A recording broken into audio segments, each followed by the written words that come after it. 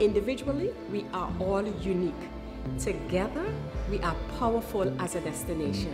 The Caribbean is competing against the brand Europe, the brand Asia, the brand Africa, and as a region needs to have a single branded communication.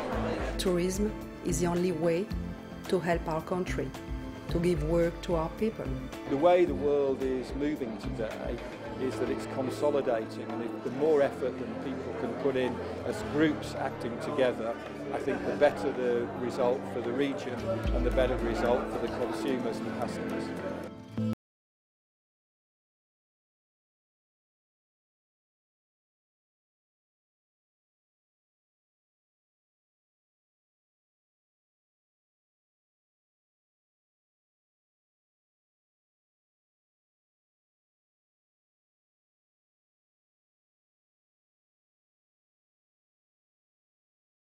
And function of the Caribbean Tourism Organization, generally known as the CTO. We will meet the amazing team in the offices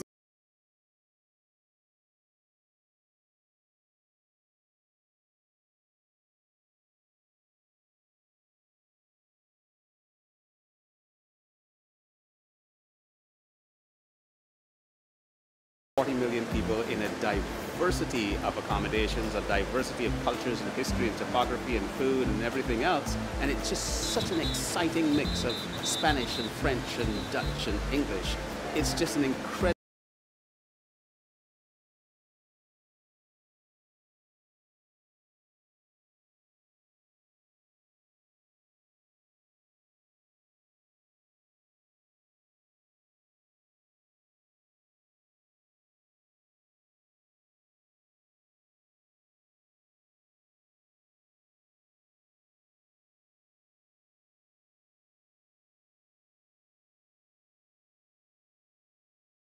We pull people together, we pull ideas together, we pull resources together, and we bat for Caribbean tourism. But it's absolutely the right thing to be doing, marketing the Caribbean as one entity with all of its fantastic variety of opportunities island by island to do whatever you want to do. Being part of CTO is not being part only of a group, but a family, and that will help us a lot because we don't have the experience that CTO can have, that the member of CTO can have. And there are big islands, small island, rich island, poor island, and all this difference will give us opportunity to understand what we can do, what we have to avoid to do also. It simply pulls everything together and hits the customer between the eyes with a very strong product. It generates enormous PR, it creates economies of scale at trade shows and in terms of the impact that it has in the marketplace. But I think the economies of scale is one of the biggest things because you've got a lot of countries with relatively limited budgets, and at a CTO level you can make those budgets at the top level work a lot harder than the individual budgets can in some. So I think the Caribbean Tourism Organization is bigger than the sum of its parts. CTO is a force. And when you go as a delegation, as a region, your message is put across in a different manner than as an island if you go to defend your personal interests. CTO's offices are located in Barbados, the US and the UK. The CTO's remit is to represent its members' interests globally, particularly throughout the Americas and Europe. This gives the CTO a wide reach internationally, providing its member countries the best opportunity to market themselves individually under the brand Caribbean. We meet the team at the Barbados headquarters. We try to come together, achieve what the organization needs, especially the secretariats. We all come together and we work together. I'm responsible for the coordination of tourism research for our member countries. I manage several of the website properties that we own, primarily One Caribbean, which is the corporate website, the membership website, where our members can get tourism statistics, tourism information, tourism documents, the CTO library, a whole huge set of data available for them as members. About 20% of the funds we manage are actually from external sources external to the region. And we use those funds to create services for the members and benefits for the members that they couldn't access themselves. Bonita Morgan, head of Regional Human Resources, also runs the day-to-day operations of the CTO Foundation, an initiative designed to provide opportunities for Caribbean nationals to pursue studies in the areas of tourism, hospitality, and language training. We have been able to support so many bright, engaging persons, you know, young and not so young, in terms of supporting them financially to continue studies in some area that is of importance to them and also of importance to the region. And I saw the CTU offering this scholarship to go and do tourism studies. So I told my friend, can I apply? And she said, yes, apply. So I went on and I applied, and you know, we all met up and we were interviewed. And that day, which is very interesting, it was the first time that the CTU's scholarship was administered, and they offered all of us some level of funding, which is quite phenomenal, because you thought it was really one person leaving there with all the goodies.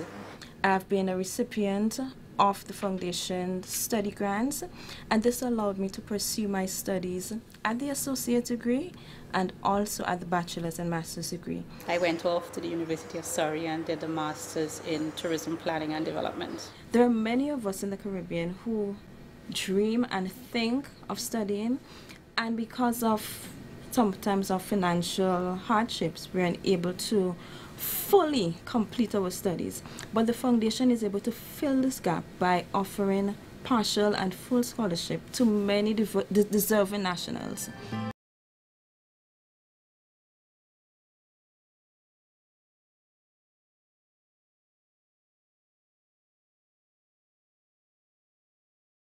In Barbados, we rely on them a lot for research information, but also trends analysis, because that's critical for us in terms of our marketing efforts. The most profit we get is from training and education. They come to the island one or more times a year, and they do workshops. We profit from the marketing and the sustainable tourism development what they are promoting. Dominica also utilizes CTO to a great extent for human resource development. We've most recently put four properties to the Hospitality Assured program, but we're also looking to do the tourism curriculum in the primary schools, and we're looking at the model that CTO has put together.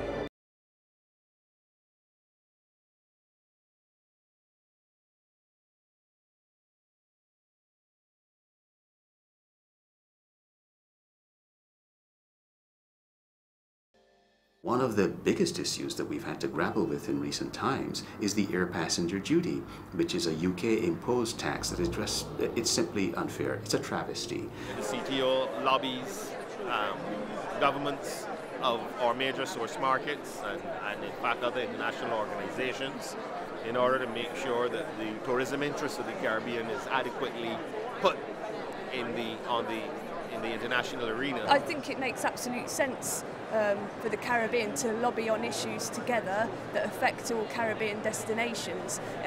It makes sense probably from the perspective of cost, because it's not everybody doing their own different thing, but also in terms of the messaging, because it packs a more powerful punch if the whole Caribbean comes together and says this issue affects all of us, rather than it being individual countries pursuing their own issues separately. It's absolutely essential that countries in the Caribbean come together under the banner of CTO. If individual countries try to make representations on tourism and tourism policy, it simply doesn't have the same weight.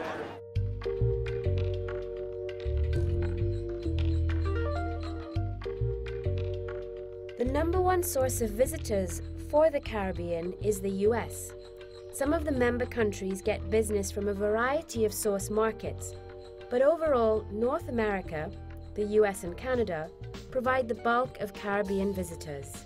So having a New York office presence is important for CTO members and for Caribbean nationals. We meet the New York team. Caribbean Tourism, good afternoon. My job is to ensure that the Caribbean is marketed in the markets that are identified for the Americas, which are the United States, Canada, Latin America, and the Caribbean. My day-to-day work with CTO includes being the liaison with the CTO chapters. One of my major responsibilities is coordinating trade shows. I'm the Internet Content Administrator, creating that website and assisting Ronald and Silma. I'm now in charge of feedback, which entails answering queries from individuals who have access to the www.caribbeantravel.com. We're a mini Caribbean organization here. Every colleague here is from one different destination in the Caribbean. And I'm from Puerto Rico. I love working with CTO, the challenges of working with 33 Caribbean countries, the challenge of working with such a diverse a group of countries, the Spanish-speaking countries, the English-speaking countries, the French, the Dutch. Here in New York, we have Little Haiti.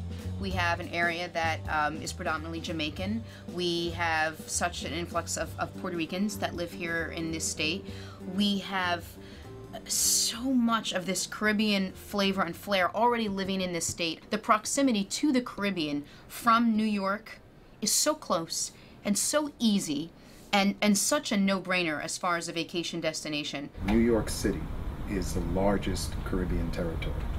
Although it doesn't have official status, if you take a look at the population, the Caribbean population around the New York City metropolitan area, as well as the level of expertise and professionalism and financial resources that the ex-nationals, the patriots, and people of Caribbean heritage in this region have, you understand that it's absolutely essential to have a presence in New York because it truly is a gateway to the diaspora.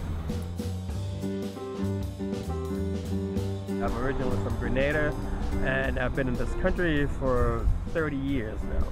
I was born and raised in Barbados, and then I moved to New York, spent 10 years there, and then moved to New Jersey and spent another 10 years. My children definitely feel Caribbean, more Caribbean so than American. As a matter of fact, I'll say 80% Caribbean. And not only from a cultural standpoint, but from the cuisine and the different type of foods that we cook at our home. Felicia Prasad is the chair of the CTO's New York Diaspora Committee. The diaspora are a valuable resource for the CTO. They contribute to the promotion and branding of the Caribbean, they are influencers and natural ambassadors, and they return to the region as tourists in large numbers. And we invite members, key members of organizations in the diaspora to come out and meet with us. We have it in New York City and Manhattan because everyone is coming from all different boroughs, so we wanted to have a central place. The CTO, I think, serves a good purpose because, for example, at the forum that we held in June, the CTO, I think, being somewhat objective, then stands and sits sort of above all the Caribbean nations that are represented here, and so was a good independent voice to hold such a forum that we had in June, and as a consequence then allows leverage for all the Caribbean islands to actually then hear a voice to be heard as the entire Caribbean. And now they hear about what the CTO is doing in the diaspora. They heard recently in June about the website that we launched, about contract opportunities that we're going to list on that website, so that we're not just doing this as a one-way street. The CTO is also interested in tapping into the human resource that is here in the diaspora. The whole team Rediscover Home is a build-up that the CTO is doing with all these committees that it's forming all across the world to really push people to say, listen, we recognize our diaspora, we really understand, we really appreciate you, and now it's time to really come back home, whether home is Jamaica or Haiti or Guyana, but we want you to discover the whole Caribbean. We here in the diaspora recognize that we have a significant role that we can play and that we should play in being that tier that could help to ensure that tourism is not just a seasonal product, but a 12-month of the year product. The Caribbean diaspora is beginning to recognize the Caribbean Tourism Organization as the go-to place for information on anything that's happening in the Caribbean, from disaster preparedness and disaster relief to just tourism information.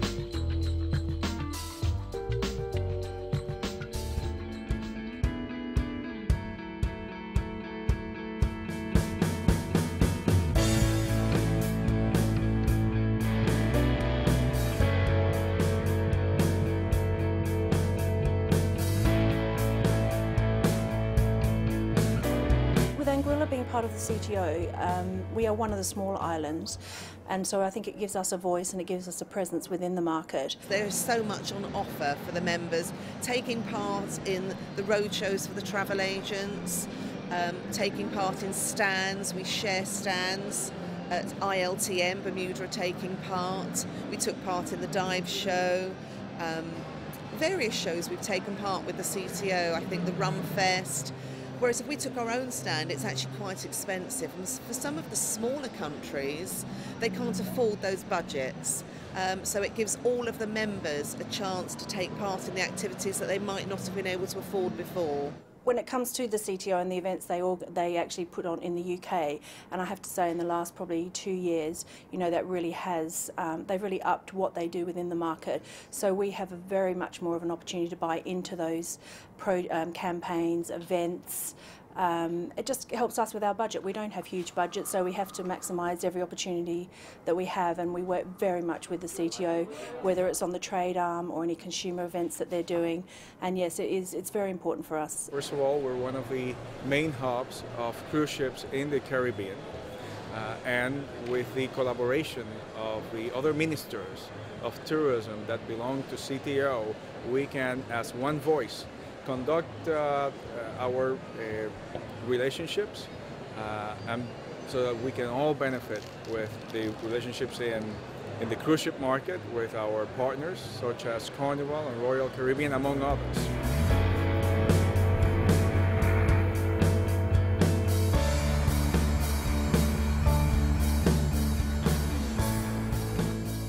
We meet the team in London.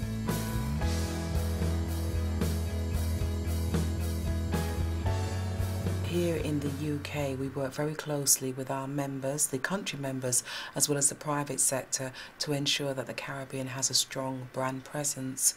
We also lead on advocacy issues as well, work very closely with the trade, and also try to have a continuous stream of media and consumer events and promotions taking place. Any projects, any activities or events, I normally coordinate and assist with the coordination of, and what we do is we basically put on shows and events. We take part in trade shows and consumer shows. We also make publications basically to encourage travel to the Caribbean from the UK and Europe. I do the accounts for CTO.